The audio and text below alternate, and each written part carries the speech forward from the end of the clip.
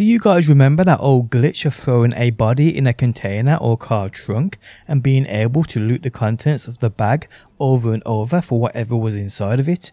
Well, the glitch is back, and although it isn't as consistent as it was, it does still kind of work.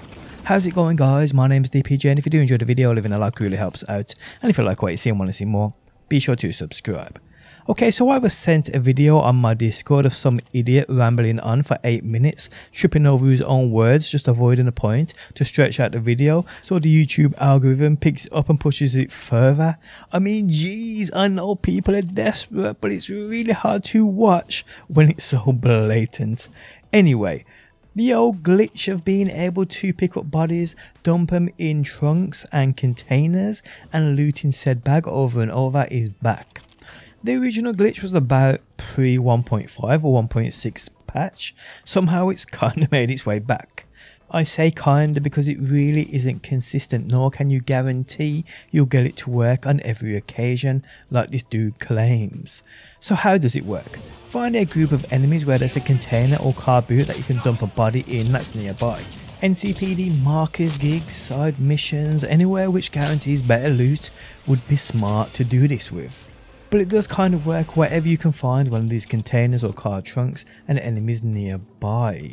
So what you do is, guys, you take out the enemy. If they have decent loot on them like XP shards, weapons you can sell, components, eddies, etc, etc, don't actually loot their bodies. Here, guys, if I were you, I'd make a save, because again, there's no guarantee you'll get this to work first time.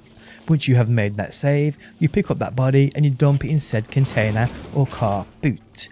Then try grab the loot. If the bag the loot is in disappears, it hasn't worked. If the bag doesn't disappear after you've collected all that loot, it's worked. All you have to do from here, guys, is back up until that bag disappears. It renders out of the screen.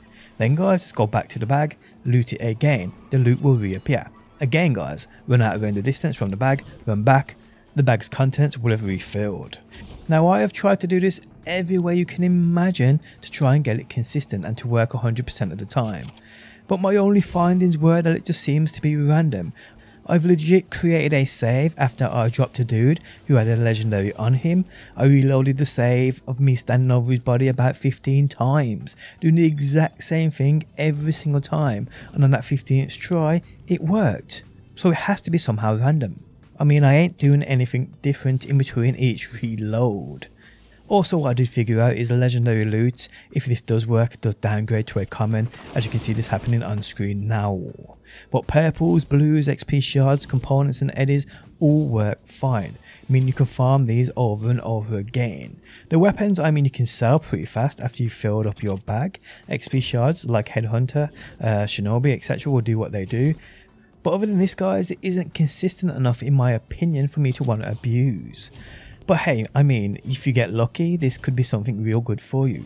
But there we have it, guys, a non-8-minute video of me explaining an old glitch which you can use and abuse 50% of the time. Guys, if you do figure this out and get it working, do hit me up on Twitter or my Discord, both linked down below. I will give you credit where it is due. But yes, if you appreciate the video, leaving a like really helps me out. If you like what you see and want to see more, be sure to subscribe. And hopefully, guys, I will see you on that next one.